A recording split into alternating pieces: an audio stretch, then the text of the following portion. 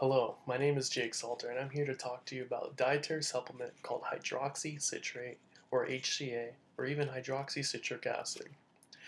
Hydroxycitrate is used and is popular for being a weight loss supplement. You may have seen it in supplements so-called hydroxycut, that's also one of them, or in a pure form called Garcinia cambogia, or hydroxycitrate, or pure HCA. HCA is an extract from the fruit called Garcinia cambogia. This is a small green pumpkin-shaped fruit found in India, Southeast Asia, and West and Central Africa. HCA, while primarily used for weight loss, also aids in appetite suppression and decreasing sugar cravings.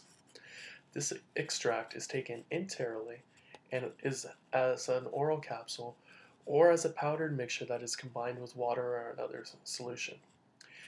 HCA is absorbed by the small intestine and then is taken to the target site of the liver. Corvax and Planteca in their research state that HCA inhibits ATP citrate lyase, which then leads to limited acetylcholine for lipid synthesis during carbohydrate feeding. This results in an increased hepatic glycogen synthesis by blocking lipid synthesis. This will allow the availability of free glycogen to be used while avoiding fat storage. With an increase in free glycogen, there can then also be an appetite suppressing effect. Out of all the research journals I read, none reported relevant side effects. One analysis that did a full meta-analysis review over the effects in taking hydroxycitrate that was done by Ego et al. 2011 noted that if toxic levels are reached, then one could become susceptible to conditions such as vomiting, fatigue, dehydration, and liver damage.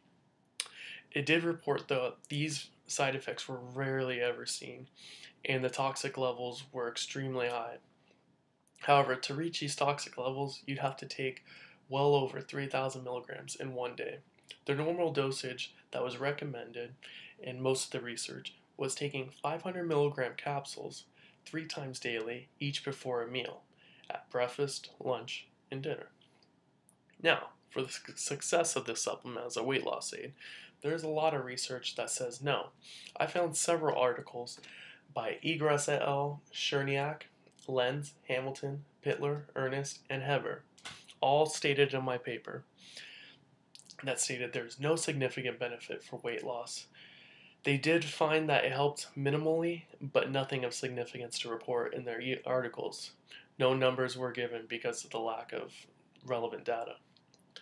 There was, however, a benefit for using HCA to prevent weight regain in people who have lost a significant amount already. Corvax and Plantinga did a study on the effects of HCA on energy intake and satiety in overweight humans. This showed that people who had already lost a significant amount of weight kept the weight off by appetite suppression. However, since they found that this supplement isn't good for weight loss and how it's not working the way they thought it was, they believe now the weight loss was due to the appetite suppression that may be caused by serotonin increases in the brain. This was a new mechanism they believed to be affecting the appetite suppression and a decreased sugar cravings. Now, for my opinion on the supplement, I believe it is not a good or even a relevant supplement to be taken for weight loss, as shown and been proven by the research. I do believe, however, that it can be helpful in reducing sugar cravings and for appetite suppression, and even others who haven't lost a significant amount of weight or who are just trying to get on that. That's all I could find on the research, but as far as that, I'm going to say no for weight loss, but yes for appetite suppression and decreasing sugar cravings. Thank you again.